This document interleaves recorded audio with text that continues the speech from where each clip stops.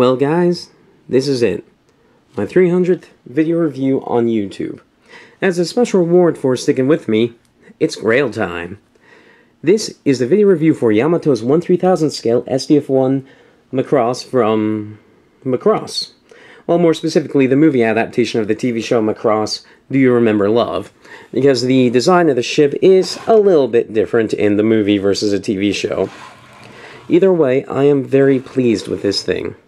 Now, I do want to say up front, without having seen the TV show, you can't really appreciate what this thing is. I'll try to explain to the best of my ability why the things about this ship that are important and why it is the way it is, but everything about this is designed a specific way for a specific reason. The story of the show very much revolves around the design of this ship. And the robot mode this thing has isn't quite a robot mode. This thing is a spaceship. It always will be a spaceship. And it just, by coincidence, ends up having a mode that looks like a human. Basically what happens is, these shoulder bits are posable docking ports, and these are giant spaceships docked to it. Otherwise, it would only passingly look like a humanoid. And so, this is the ship mode, and it's very, very detailed. I love the just massive amount of detail, and this thing is amazing. It looks just like it did in the movie, and pretty close to what it did in the TV show. It comes with this nice stand, and, well, if you don't want to use a stand, unfortunately, if you just put it on the ground, it will sag down, but you can stand it up on the, in quote, feet.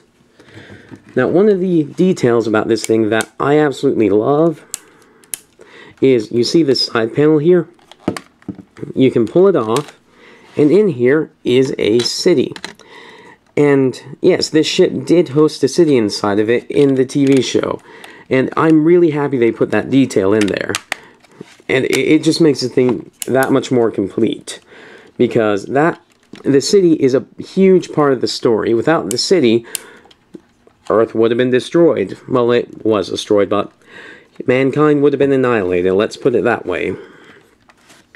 And the main gimmick of this mode, in the TV show and otherwise, is if you pop these up, they're in very tightly, but pop them up, and then split the front, and then rotate these around, you access what is known as the Macross cannon. Now, unfortunately, this will start to move a little bit, that's why the stand's there, but essentially, this is a giant railgun, and it destroys everything. This is the main weapon of the ship, and this is actually the reason why it transforms.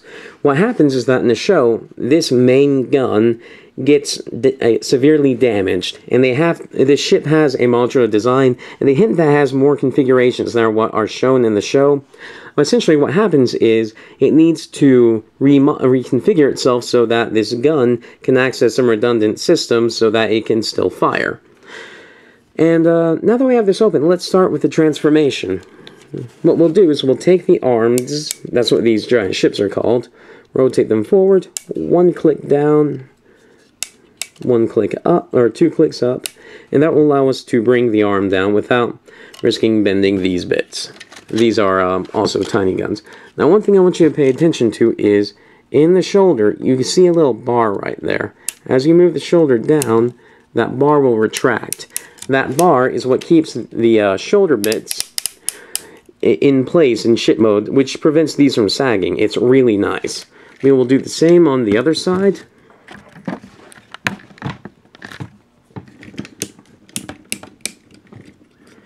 Rotate out, down.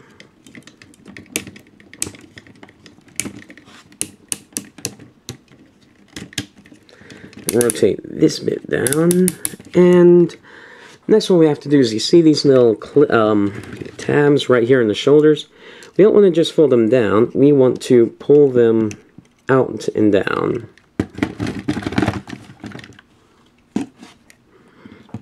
Let's see, let me get my light in here a little bit better. We're going to pull it out and down. And that's the arms basically transformed. Now what we need to do is, here we have this chest bit here. We need to pull it out like this.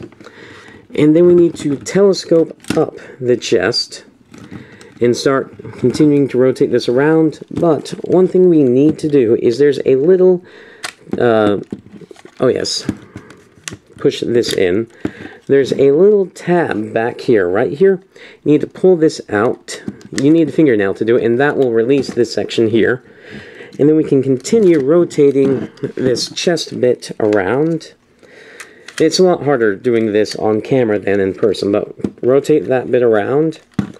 And then this chest area will still telescope up and down, so you need to push this locking bit back in, and that will solidify the entire chest. And then what we're going to do is we're going to take the bridge, and we're going to fold it down. Now when you fold it down, what happens is there's a tiny thruster back here, and as you fold it down, it will collapse into behind the head, and it'll also cover that clip, which is quite nice. And now we are most of the way done. All we have to do is deal with the Macross cannon a bit more. What we do is we pull each of the pontoons out and then fold them back. Like that. And then get it all nice and posed, give it its A stance. The A stance, bend the arms, position the rail guns, and this guy is giant and complete. This thing is amazing.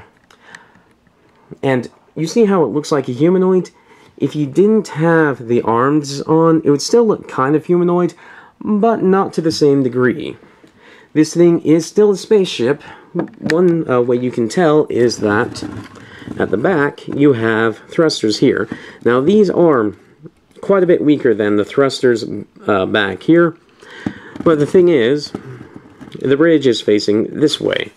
Now granted, if they're actually trying to get somewhere fast in this mode, I'm sure they could fly like Superman, but that doesn't appear in the show. I wish it did, because one of the things that happens in the show is that it flies along just like, and that's a bit slower because you don't have access to these giant engines.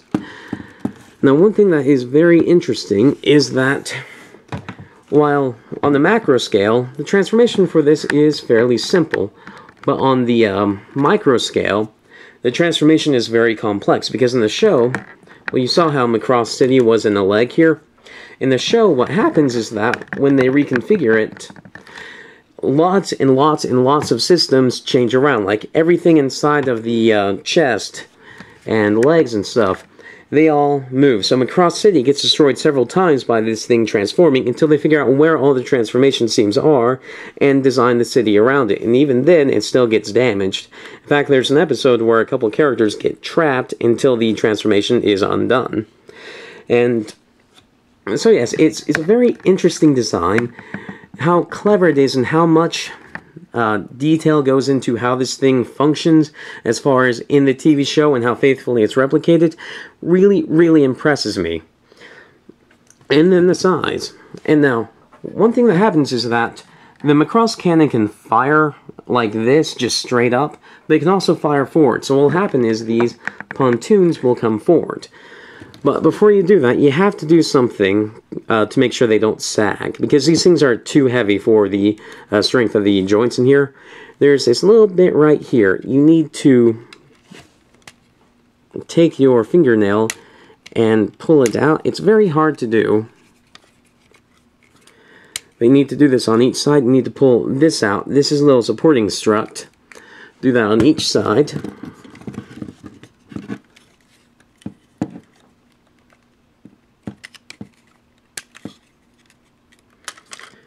And then what you will do is, there are buttons on the back. You don't need to press the button to raise them, but you need to press the button to get them to go forward.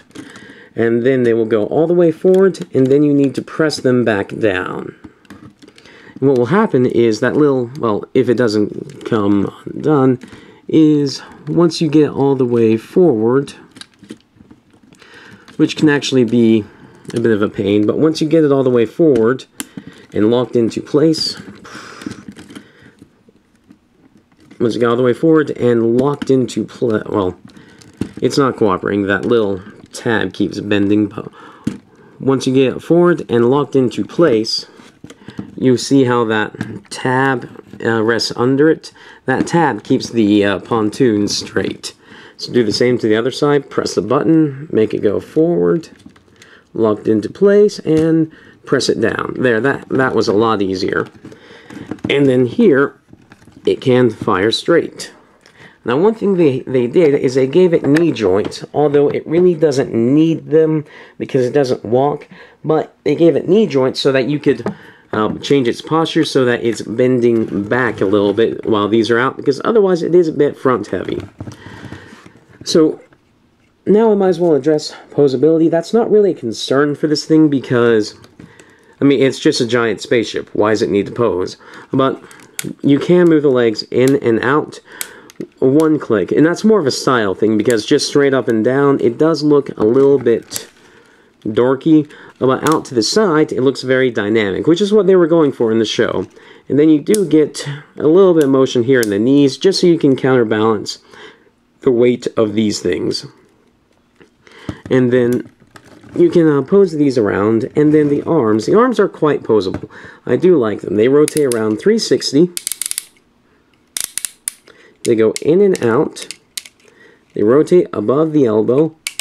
They can rotate back and forth at the elbow, and then the giant ships themselves can rotate. So while they're not hands and they don't have the same expressive power as hands,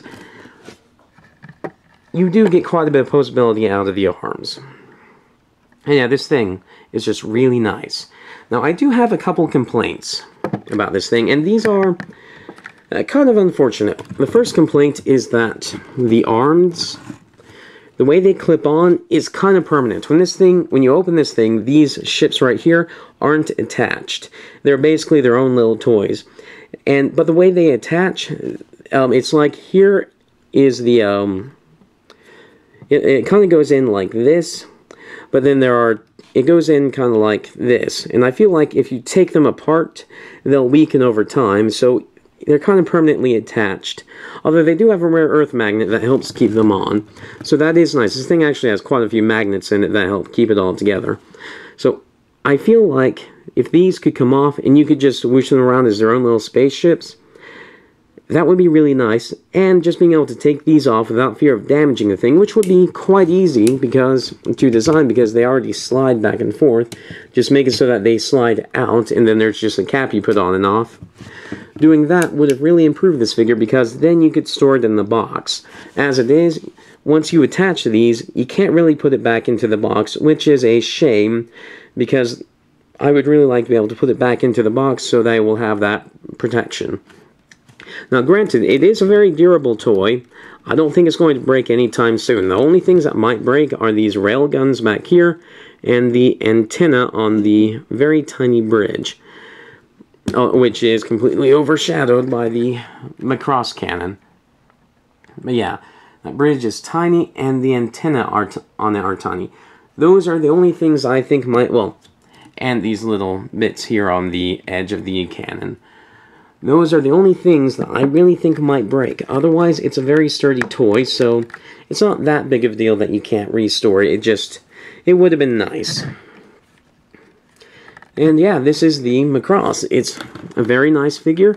I adore this thing, and like I said, this is a grail. This is a grail for me. I have wanted this thing for a long time. I mean, ever since I watched Macross, I've wanted a good toy of the Macross. And then for such an amazing figure to be released, I am just super, super happy. And yes, this thing is giant, so I realize some of the shots of this thing were kind of bad, but what can you do? It's a giant figure. I review Macross figures, I review Transformers, I review Power Rangers stuff, I've reviewed some Brave things, I review Marvel figures. If you like any of that stuff, please subscribe. Thank you for watching.